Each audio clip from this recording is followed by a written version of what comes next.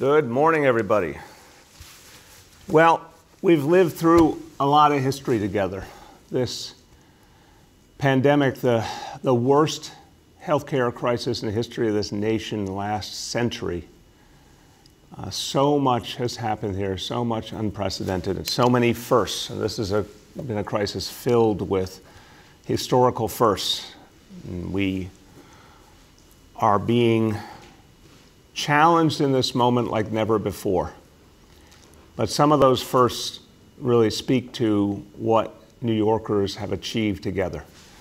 Obviously, we've never had to do social distancing like this in our entire history. It's unheard of, and yet, you've excelled. You really have at finding a way to do it.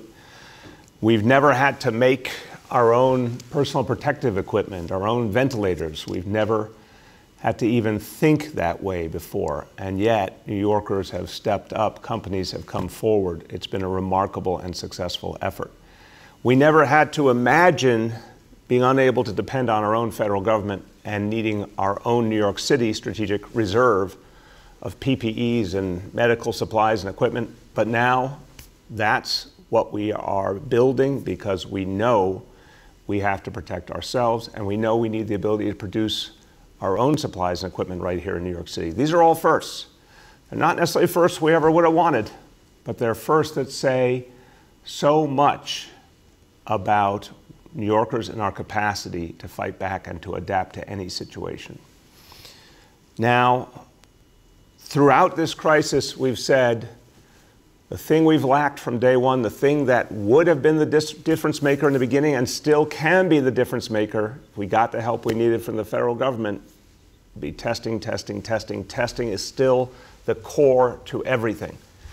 And while we're still waiting for all the help we need and deserve, another first, building our own test kits here in New York City. These test kits are the way we collect the samples from each New Yorker. This is something we would have had to depend on supplies from not only all over the nation, all over the world previously, and now we're making them right here in New York City. So our remarkable team at the city's Economic Development Corporation got together, and I said to them from the beginning, throw away the rule book, throw away the assumptions. Even if we haven't built things here, find a way to make them right here in New York City. And to the credit of everyone at EDC, they took up that mission immediately. No holds barred, no hesitation. They had a can-do spirit. I want to thank everyone at EDC and all the companies, all the academic institutions, the hospitals, everyone they've partnered with in New York City and beyond to achieve these goals. But from the beginning, it came down to where would they find the partners who could make this happen? How would they find the materials? How fast could they do it? And my clear demand of the Economic Development Corporation was do everything, do it well, do it in an unprecedented manner, do it fast. And that's what they have been doing.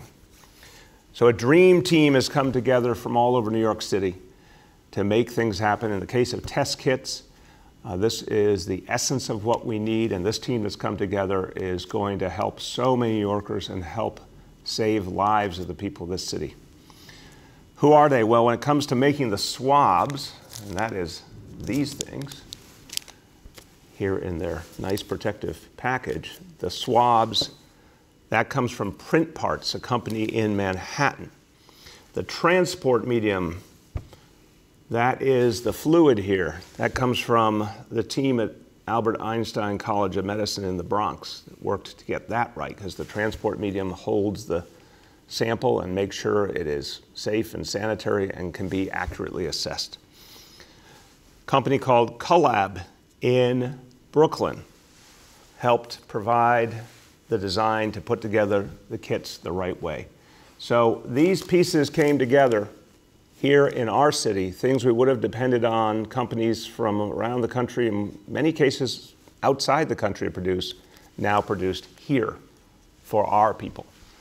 So for the first time in our history, New York City is building and using its own test kits, homegrown New York City products protecting New Yorkers. Now, as of this very day, for the first time, the Made in New York City test kits are in use at health and hospitals community testing sites. And this is a beginning today. But by the end of the week, more than 60,000 of these test kits will have been delivered and be in use. And then we're ramping up from there. The production process is speeding up every week. So last week, 28,000 kits produced. This week, 33,000. In the week of May 25th, 50,000. The week of the week of June 1st, over 60,000 of these test kits will be produced each week in New York City. That is more than the original projection of what could be produced weekly. And we'll keep going as far as we have to go to make sure that every New Yorker who needs a test gets one. And remember, this is not just about the test kits that are being produced right now for all of you to use now. This is about building capacity in New York City to produce whatever we need in the future to fight this pandemic and anything else that's thrown at us. This is about building the capacity to produce right here and to protect ourselves. Now, we have to do it because we learned we could not depend on the federal government. We had to do it because we saw the entire international market fall apart before our very eyes. And it was shocking, honestly, in the beginning of March to see supplies that we had depended on previously suddenly evaporate.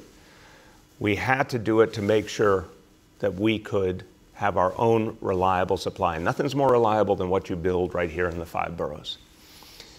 So as I said yesterday, we're now at 20,000 tests per day capacity in terms of our labs and our ability to test out in communities. That's going to grow steadily. And having the test kits to go with it keeps building this whole plan out. I talked about yesterday the fact we're adding sites for testing. We're adding members of our new tracer corps. All of the pieces, the test kits, the test sites, the labs, the tracers, all of these pieces are coming together to give us the huge, robust test and trace program we need to push back this disease and move forward in this city. Now, constant growth from this point on, so more testing sites. We have the kits, now we need more sites, 2 more health and hospitals test sites open today in communities in the city, 1 in Washington Heights, 1 in Midwood. That brings us to 25 total health and hospital sites. On top of that, 5 One Medical sites. That's a private provider working with Local 1199 SEIU. And as I announced yesterday, 123 City MD urgent care sites now, all providing testing to New Yorkers. Added up, over 150 test sites now in this city. Remember, just a few weeks ago, we didn't have grassroots testing. We were fighting just to keep our hospitals going. Now over 150 sites, and that will keep growing steadily. To find a place where you can get tested, go online, nyc.gov/COVID tests. Now, everything I referred to here, these kits, again, this is the diagnostic testing, or otherwise referred to as PCR testing. This is to tell you if right now you have the coronavirus. The other kind of testing is important too, the antibody testing, which helps you understand if you've been exposed previously to the coronavirus and obviously proves your ability to fight your way through it. So in the coming weeks, 2 big initiatives that are starting now, and they'll build out 140,000 antibody tests will be provided to first responders and healthcare workers, and then 140,000 for everyday New Yorkers on top of that, combined well over 250,000 antibody tests. This morning, our antibody testing program for our first responders and healthcare workers began. And it will run for about 4 weeks.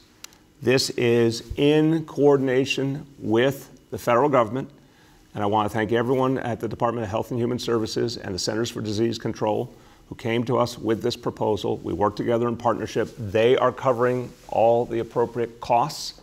So this is something that's being provided for free to first responders and healthcare workers and not being charged to the City of New York either, so that's a very good thing. Again, every individual will get the results. That's good, but on top of it, it will help us understand what's happening with the disease more broadly. So it's part of a bigger study to help us learn how to fight this disease better.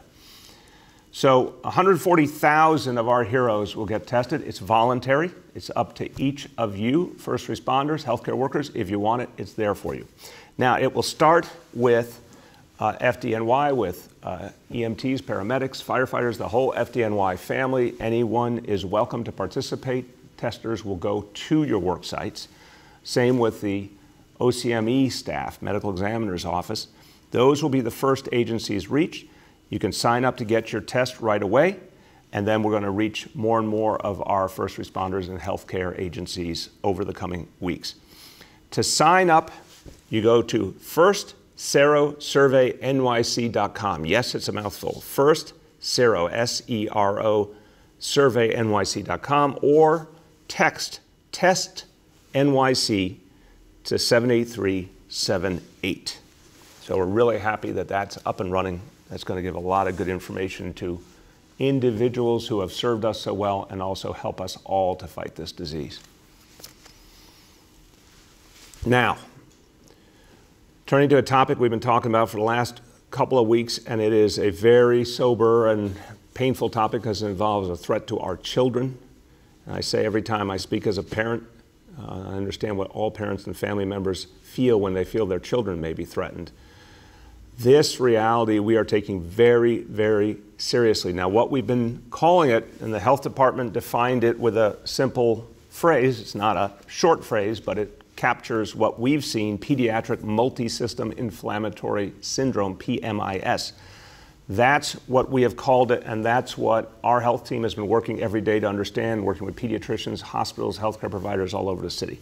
Now the Centers for Disease Control federally has released some key updates. I want to share them with you now.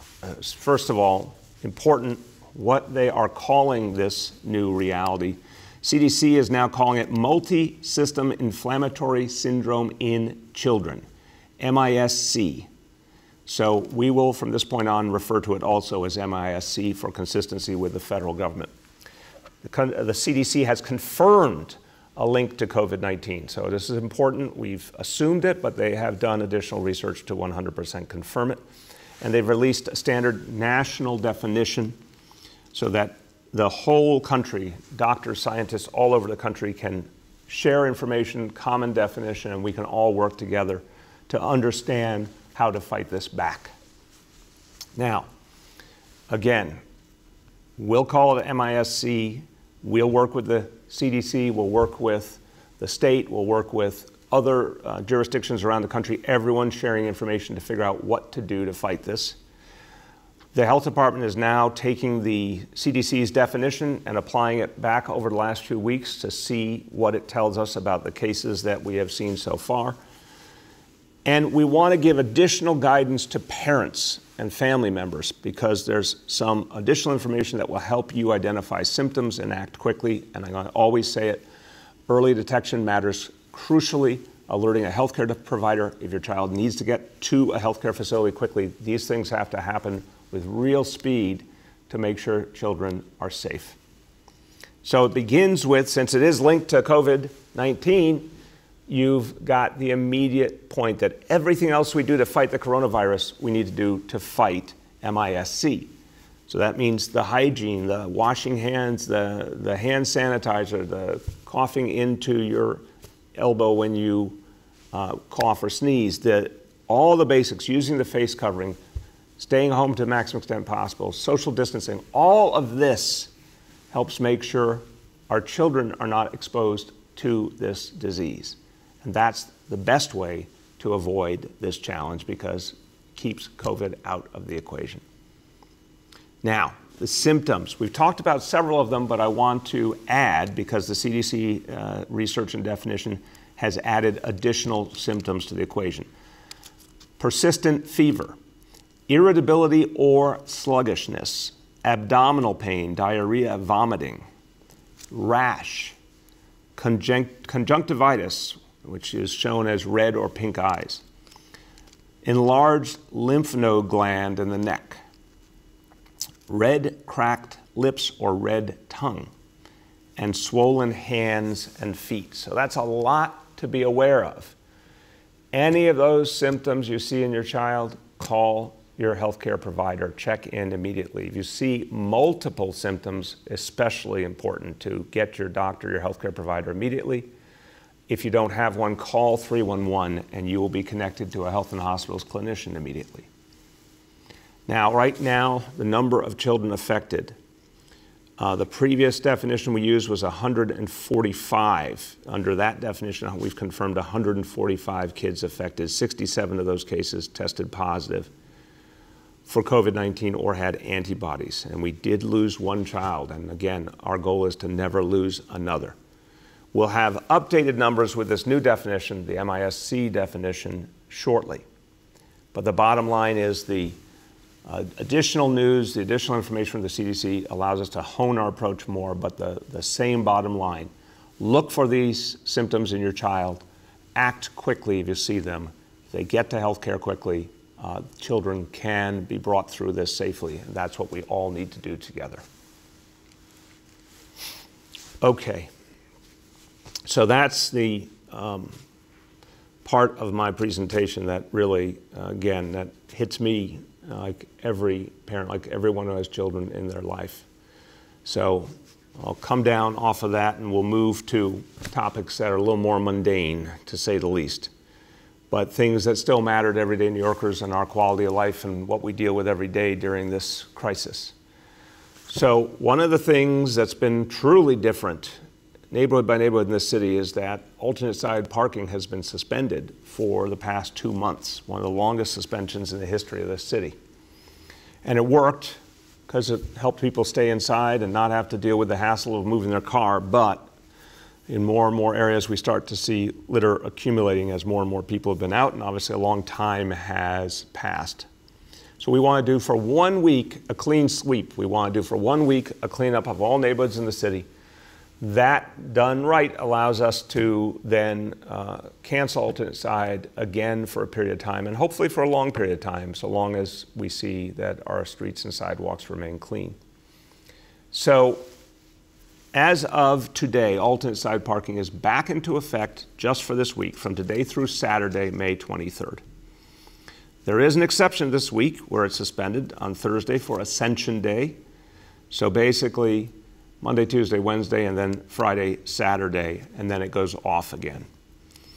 The next period of time will be 2 weeks, for Sunday, May 24th to Sunday, June 7th. No alternate side parking. We've decided that in advance, so you can bank on that. We'll keep reevaluating then in the beginning of June, see where we stand. Hopefully,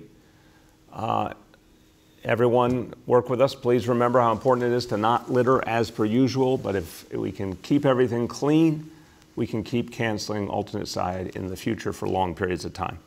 But right now, alternate side back in effect today through Saturday, with the exception of Thursday off for Ascension Day.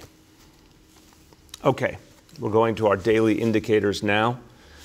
Again, we've had overall trend fantastic, but a lot of days that are mixed bags. We've got a mixed bag day today.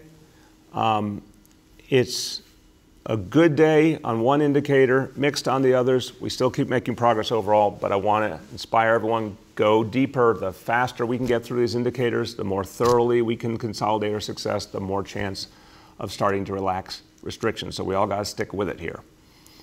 So indicator 1, daily number of people admitted to hospitals for suspected COVID-19. That is down, and this is a great one, down from 77 to 48. That's amazing. Now, under 50 people admitted to the hospital in a day for COVID-19. That's a really wonderful sign.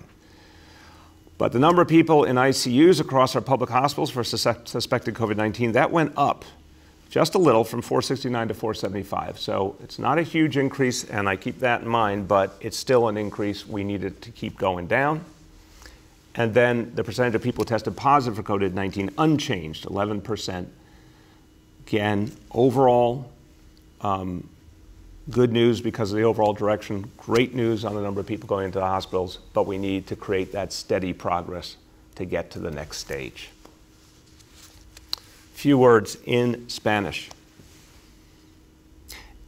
Esta crisis es la primera de su tipo, y los neoyorquinos deben sentir orgullo por lo que hemos ganado juntos.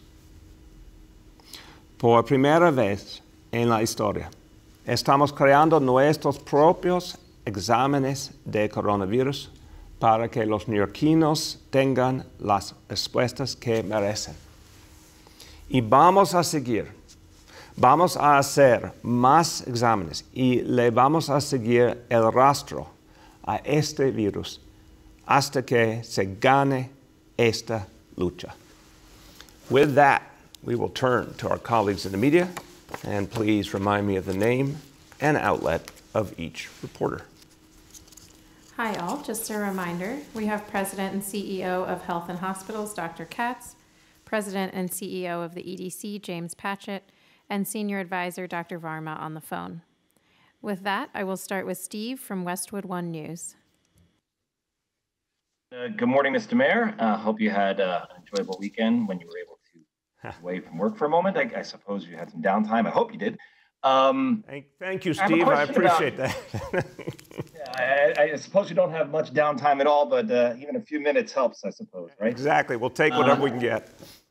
Exactly. I have two questions. One is about non-essential workers and the decision-making process for when it might be possible for them to return to work. You have companies like Google, Facebook, and others extending their work from home for their employees until the end of the year.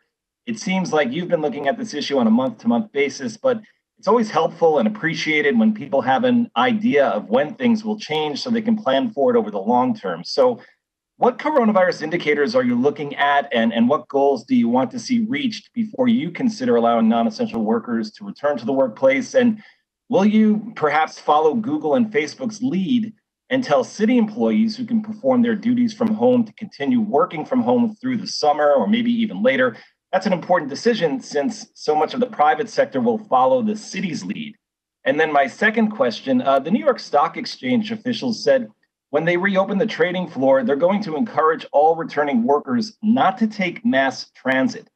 How concerning is that? Do you support such an idea, given that it would likely create considerable traffic issues if many private sector corporations issue similar directives? And should it fall upon those employers to provide some sort of alternative like commuter vans and private buses?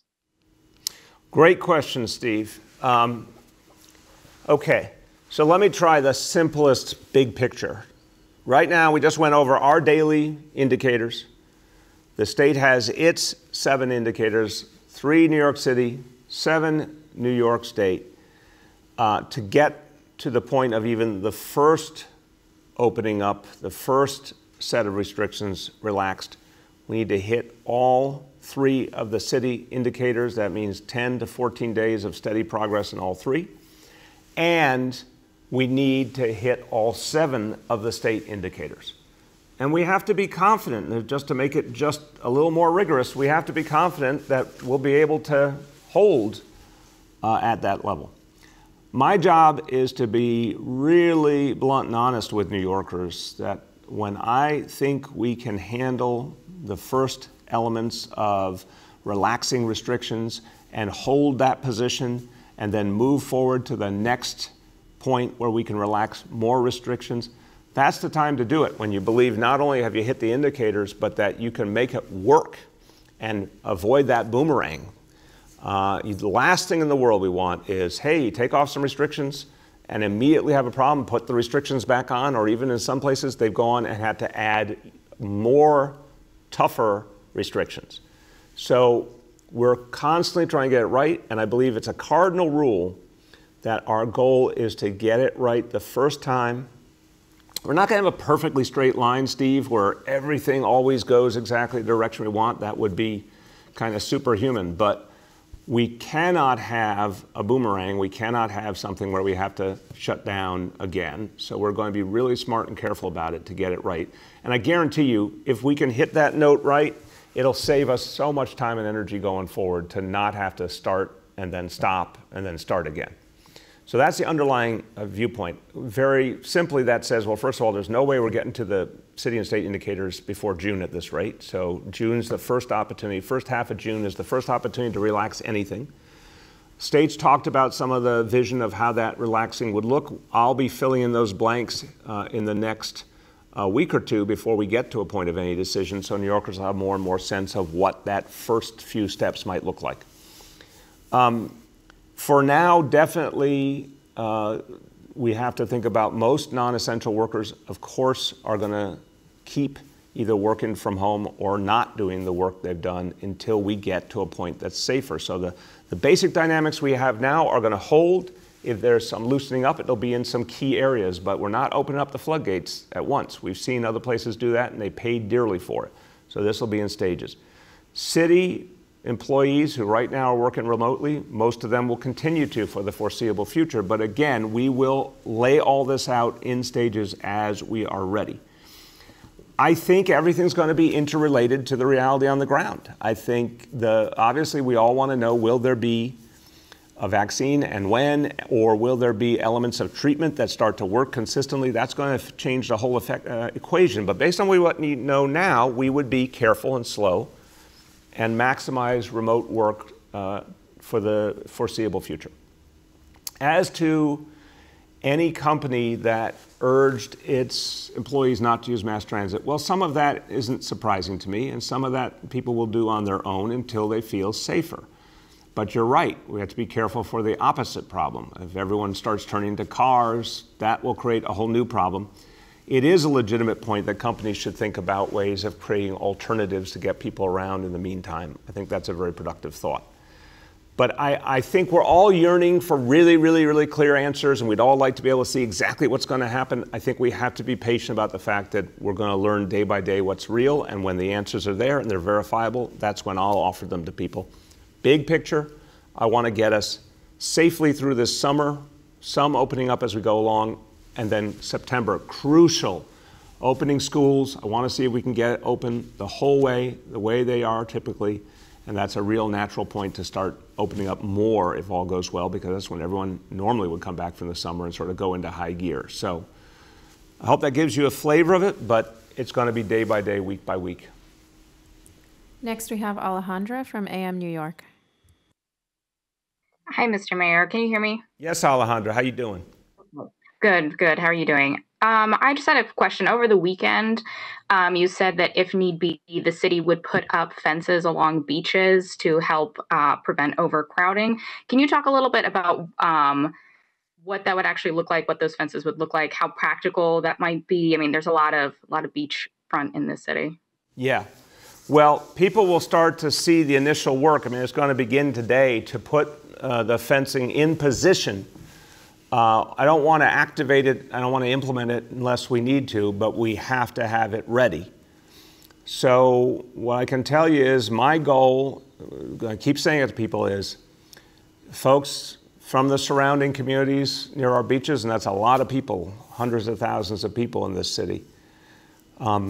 If you want to walk on the beach, fine, enjoy that, but no swimming, no lifeguards, no parties, no barbecues, no sports. It's just open space that you can walk on, take it in, and then get back home.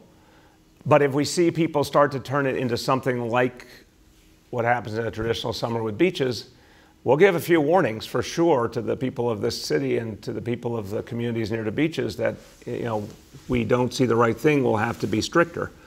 So the fencing will be in position and ready, but it won't be put up initially. If it did have to be put up, it would simply cut off all the entry points to the beaches. I don't want to do that. It's not something I want to see happen, but this is about health and safety. Everything's about health and safety first.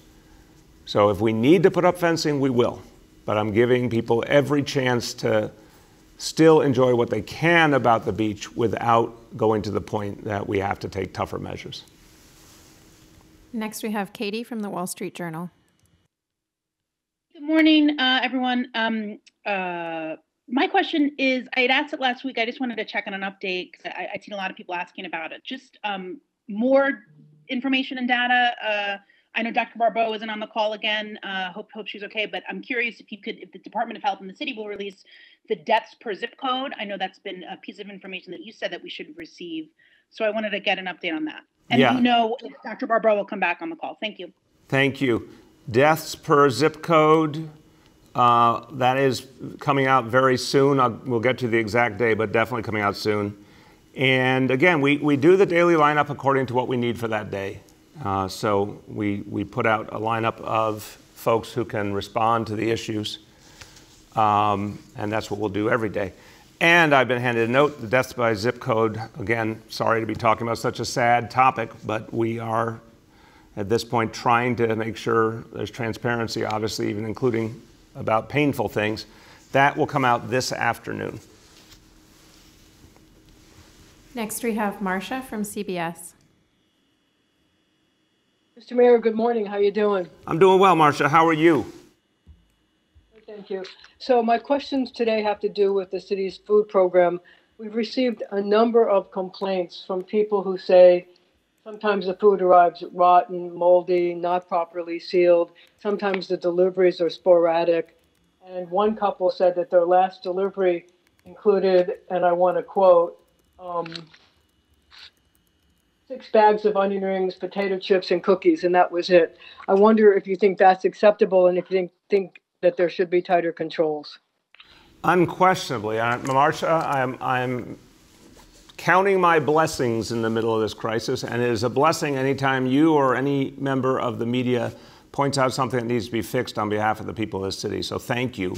No, of course not. Onion rings and cookies are not nutrition. We may all enjoy them, but that ain't nutrition. So I want to get all the details to my team, please. Whatever you have of where that's happened, we'll go and fix it. Anything that's not quality food, that could mean, not nutritious, and that could mean not food that's up to date. It's unacceptable. We're putting a huge amount of time, energy, and resources into getting this right. So if any vendor, any company is giving us food that's not the right quality, we're going to go after them. If anybody in our administration isn't making sure there's high quality food, they have a problem with me. We're going to work on this and fix this. Overwhelmingly, Marcia, I've heard from community leaders, elected officials, clergy, how much they appreciate the food program, how much they've heard from their constituents that they are benefiting from the food program, particularly the deliveries to the door of folks who can't get out, seniors and folks with disabilities and folks who really need those direct deliveries. So overwhelmingly, I want to say I think it has been a success. And I give credit to our food czar, Catherine Garcia, and her whole team and all the agencies that have been involved. But if anybody anywhere has fallen down on the job, we want to know about it and we want to fix it right away. Next, we have James from Pix 11. Mr. Mayor, can you hear me okay? Yes, James, how you doing? I'm doing okay, thank you. I hope you're well and the week is getting off to as good a start as possible. Possible, that is the right word for it. Look, the COVID Tracking Center is saying that in some jurisdictions nationwide, there are more tests than there are people signing up to take them. I'm curious what those numbers look like here in New York City. Do we know what the demand is versus the supply, and how is that being tracked here? It's a great question, James. Remember that for a long time, we had nowhere near even the beginning of a testing supply to be able to reach people. So we sent a very conservative message. For a long, long time, there was no testing. Remember, it goes back to January 24th when I first asked the federal government to give us the local ability to test and to provide us testing on a large scale, and we've still never gotten it. That's January 24th till now. We're coming up on, the 4-month anniversary of that. It's unbelievable. But when we finally got some testing, we were very conservative about it because the supply was so limited. It was focused on the folks whose lives were in immediate danger in the hospitals. It was focused on protecting healthcare providers, focused on protecting first responders, so those folks could continue to protect all of us. And only in the last few weeks have we been able to go out to communities and start to do community testing. But remember, the initial focus was on older folks, much older folks, and folks with pre-existing conditions, and particularly those who had both. What we've said in the last few days is we're opening up those criteria further. We want to reach a whole lot more people, particularly folks, anyone symptomatic we want to reach, anyone who's been around others that are symptomatic or tested positive, because we're finally getting the kind of capacity we need, but not because we got help where we expected to get it from in Washington, because we created our own, and because the labs have been helping us to get more and more capacity. So every time we increase the amount of available testing, it gets taken up quickly.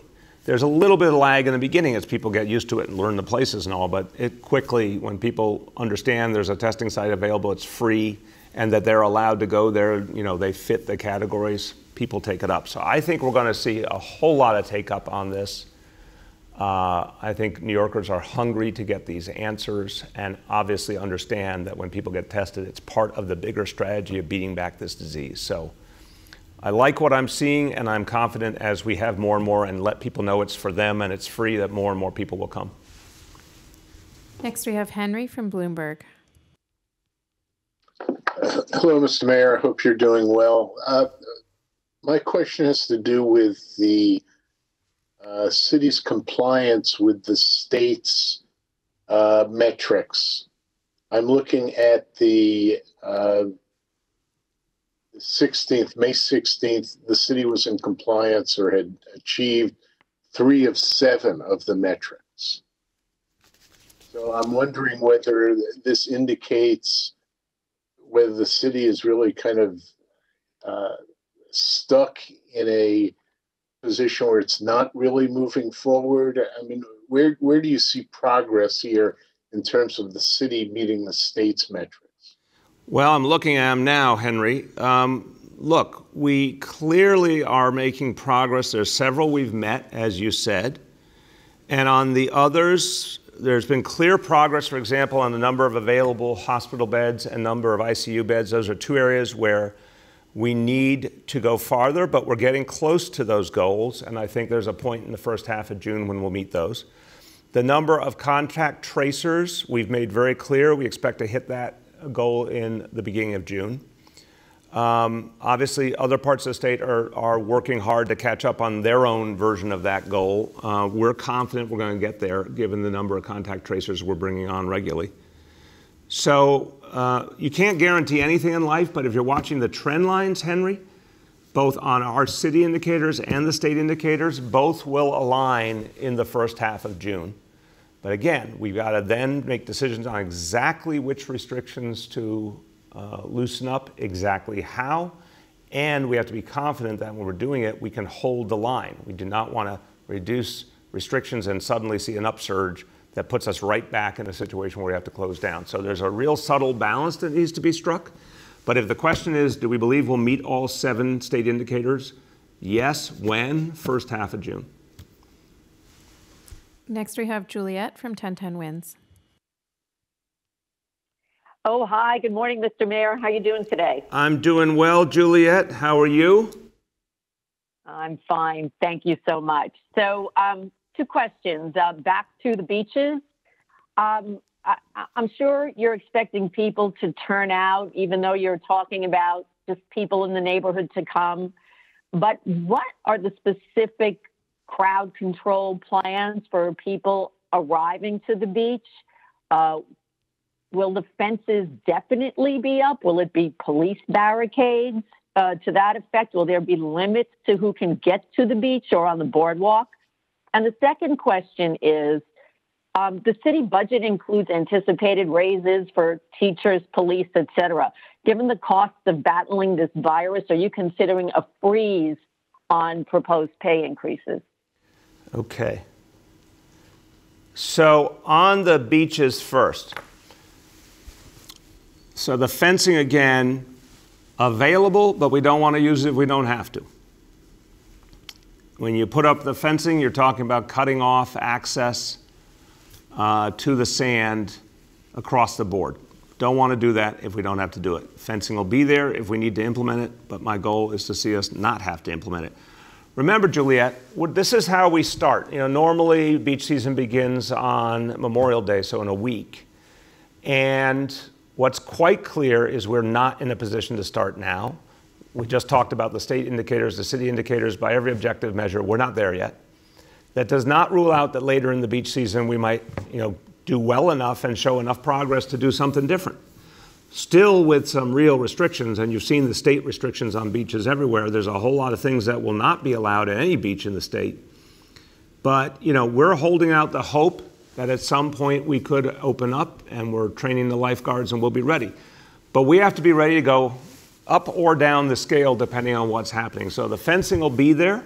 but it won't be implemented at first. We're hoping everyone just listens to the rules, follows the rules. No swimming, no sports, no gatherings, no parties, just common sense, observe social distancing. If you walk on the beach, do it for a limited period of time, get back home like everyone else. In terms of enforcement, NYPD will be out, Parks Department will be out. Obviously, first and foremost, to help make everyone remember, don't go in the water. You're not supposed to go in the water. It's a dangerous situation to ever go in the water when there's not lifeguards present. So there'll be a constant reminder of that. If anyone tries to get in the water, they'll be taken right out of the water.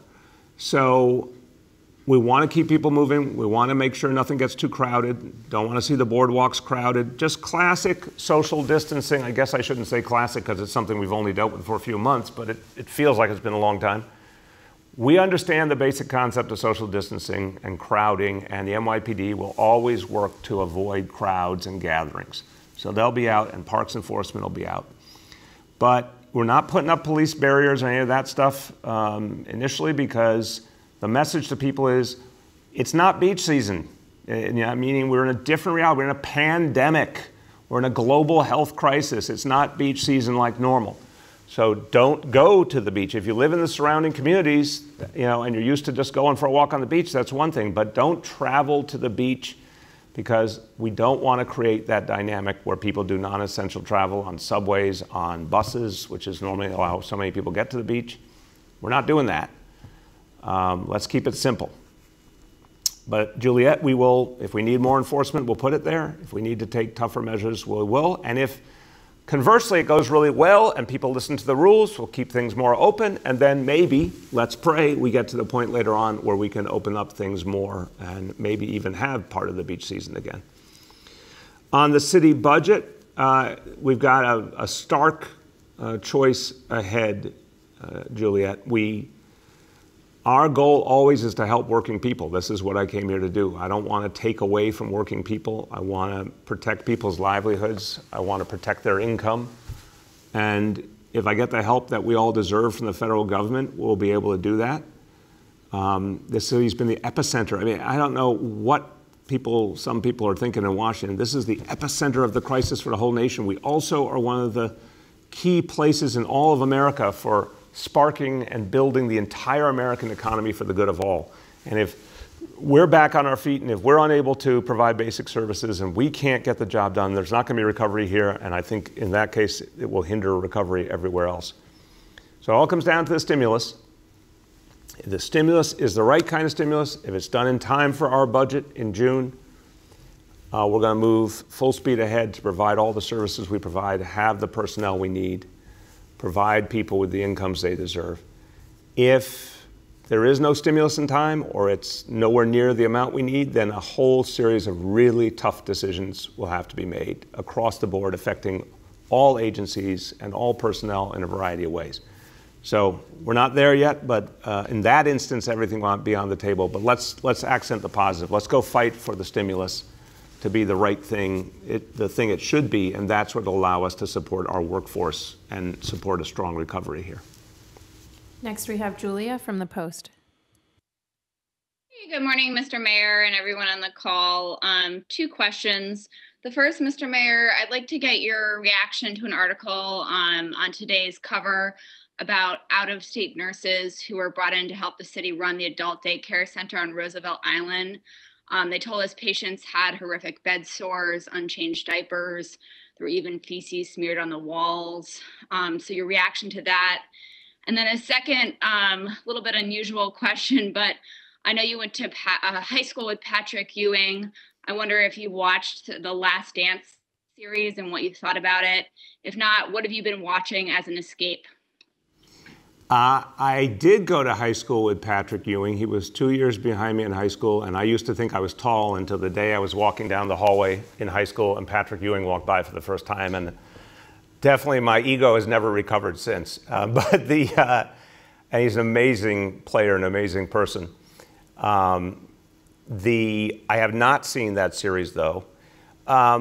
So what Charlene and I do is we tend to latch on to one show and see it through. And for a few, I don't know, 6 months or a year ago, we went through The Wire, which we had watched originally. We went through it again, the whole 5 seasons. We went through Treme, the whole, I think it's 4 or 5 seasons. Then I've been public about this fact. I don't have to always be high-minded. We did Empire. We watched all of Empire. Not always the most high-minded show, but in many ways a very intriguing show. And now we are watching Billions, which we never watched when it first came out. So we're going through that from the beginning. An incredibly well-acted and well-written show. So that's where we part of the day get to take our mind off of something. On this very serious and you know, this very, when you think about the situation at Kohler, and I have not read the article, Julia, but I've had it summarized to me.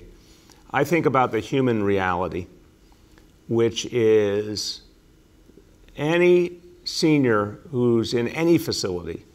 These are our elders, these are our family members, these are people who deserve the maximum respect and the best care. Now, it's important to note, and we'll get you all this background, Kohler is a very well-respected institution. It's been recognized nationally as a quality senior facility. Recent inspections were favorable. There's a lot of very positive things that historically we've known about Kohler. If something went wrong in the middle of this crisis, I want to get to the bottom of it. So we're going to investigate what happened here. And you know, I've talked to Dr. Katz. We are shoulder to shoulder, and we want to know exactly what happened. So H&H is going to do its own investigation.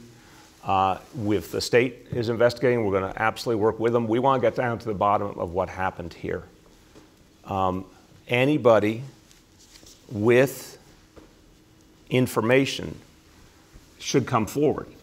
So it's important that these nurses come forward to our investigators and the states. I'm glad they talked to you because we want all the truth to come out, but we need them to talk to our authorities and the state's authorities. And if it's proven that anything like that happened, that's unacceptable. Yes, it was in the middle, from I understand the timing, the worst moment of the COVID crisis. Our systems were overwhelmed. There's a lot of staff out. Things were in real tough shape for everyone in every facility that handled healthcare. But still, if something happened that shouldn't have happened, there has to be consequences. It has to be dealt with. So we will do that for sure. Again, this facility historically, man, as recently as October, Newsweek ranked the Kohler Senior Nursing Facility as the 5th best in New York State. And the most recent state inspection was November and was positive. So, you know, if something went wrong, we want to know exactly what it was. We want to find the exact individuals who are responsible, and then there, of course, will be consequences. And much more immediately, we have to make sure that everything now, the care there is the best it can and should be for every person there, and that there's nothing like that happening anymore. Last two for today. Next is Andrew from NBC. Good morning, everybody. Happy Monday. Mayor, I wanted to ask about schools. Last week, you and Mike Mulgrew didn't seem to be on the same page about the timeline for making a plan for the fall. He said that the teachers need to know within 2 to 3 weeks whether the plan is full reopening, hybrid reopening, or online learning. So I'm wondering, are you closer to making a decision or a recommendation on schools? And also, have schools been complicated by the emergence of this child inflammatory syndrome? Yes, of course. We need to know a lot more about this syndrome and what it means as we make our decision about schools, unquestionably, Andrew. Again, I'm speaking as a parent and also as someone who believes the most important role I play is to protect people's health and safety, and particularly our families, our children. I'm very, very concerned. So yes, that information will absolutely be factored into any decision we make. The question of the timing, we communicate, our team communicates with Mike Mulgrew and the team at the UFT and also the Administrators Union, CSA, all the time. And we'll keep communicating with them. I haven't heard anyone state a particular timeline in what is obviously an ever-changing environment. So we'll have that conversation, but I say very clearly the best way to make a decision of this magnitude is when we have all the facts and when we know what it's going to take to ramp up. We will define that timeline. The Chancellor will define that timeline. Now, I think where everyone's on the same page is health and safety first. Plan A is unquestionably open the schools as normal because that's what's in the interest of our kids and our families. But we have to make sure kids are safe, family members are safe, educators are safe, staff is safe. We have to make sure that we are confident of that. For any reason we're not confident of that, then there's a plan B, a plan C, a plan D. You can do all sorts of things from alternating days, staggered schedules. You can just stick with the pure online learning, which is nowhere near what we'd like it to be ideally, but still has been a very, very admirable effort in reaching so many kids. But it's May, for God's sakes. This is a decision on something that's it's less than 4 months away, but not much less than 4 months away, and we will make the decision at the right time. Last for today, we have Dave Evans from ABC 7. Hey, Mayor, I wanted to ask you if I could just your overall view of this weekend, how things went and how things might change going forward. The things that jump out at me about social distancing from the weekend, Domino Park, it seemed to go pretty well. Those circles, they were interesting. I think we counted more than 6 people in some of the circles. Then also, I think that restaurant in Chinatown that was serving takeout and drinks, people seemed to congregate outside without masks. Those things jump out at me, but I just wanted to see your overall view of how things went since we did have such a nice weekend, and moving forward, if things are going to be changing with police enforcement or, social distancing ambassador enforcement. Sure. Great question, Dave, and I appreciate it. So, sort of try and pull it all together. First of all, the educational efforts, the exhortation, the reminders from the ambassadors, which now number well over 2,000 city employees, the community organizations, the faith organizations. There's more and more we'll be announcing as we go along, but there's going to be just thousands and thousands of people out in organized fashion, giving out free face coverings, reminding people the right thing to do. A lot of times people just need the reminder. The story here this weekend and every weekend is the vast majority of New Yorkers are doing the right thing. It's been unbelievable. Vast majority of New Yorkers go out for a period of time, get back home. They're staying home because they're hearing the message it's the right thing to do, Dave, and it's the right thing for everyone else, but also people are staying home to protect themselves and their families. Vast majority of people are practicing social distancing. It's not always easy, but they're doing it really well. Vast majority of people are wearing face coverings. I want to see better. I want to see more. That's why we're going to give out millions and millions of face coverings. Look, I think it's fair to say we've got some individuals who still haven't gotten the message. And it's a very small number in the scheme of things of a city of 8.6 million people. But for those who haven't gotten the message, then that's where enforcement comes in. So for businesses, we heard yesterday some businesses are maybe trying to cheat and do eat-in dining. We're going to crack down on that immediately.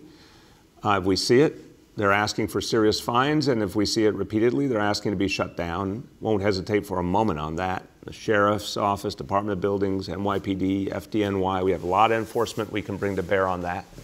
But that, we are not seeing anything but some stray reports so far. The issue with the bars, Dave, it's just common sense here.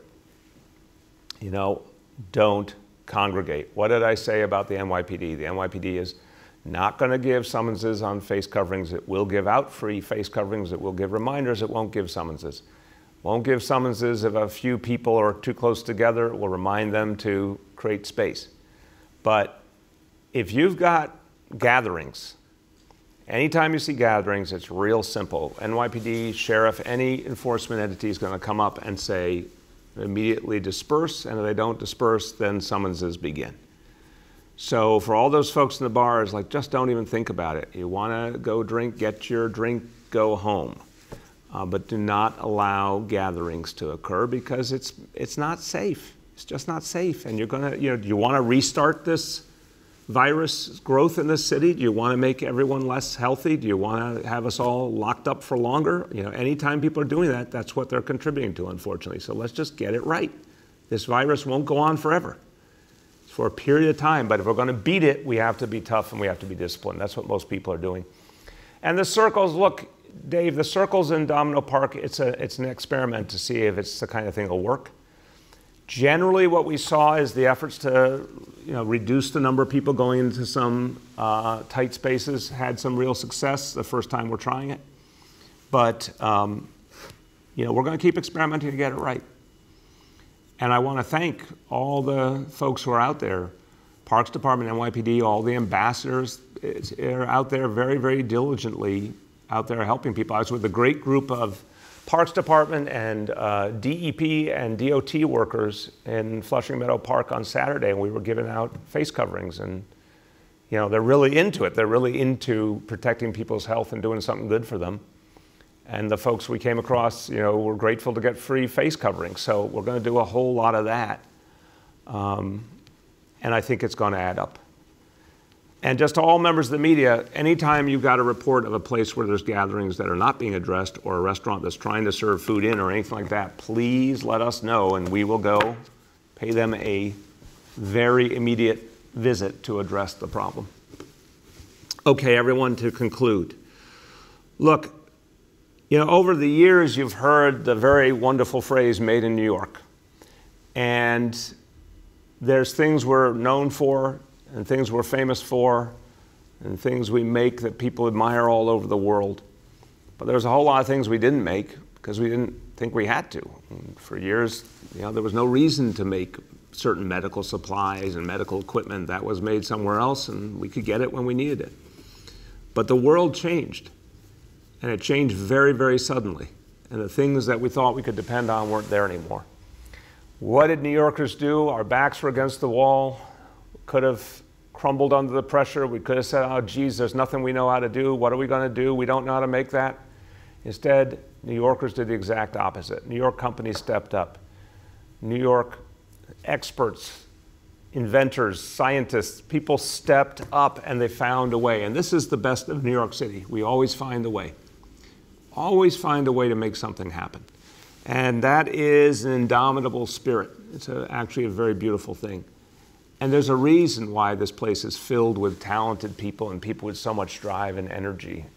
People like that have been born and raised here for generations, and this place has attracted people with those skills and talents from around the world for generations. You add that all together, there's no place that could better fight back this pandemic than this city, and you're proving it every day. But I really want to just tip my cap to all the people who said, we're going to do something here no matter what. And we're going to build something, whether we know how to do it or not, we're going to figure it out. And lo and behold, they did.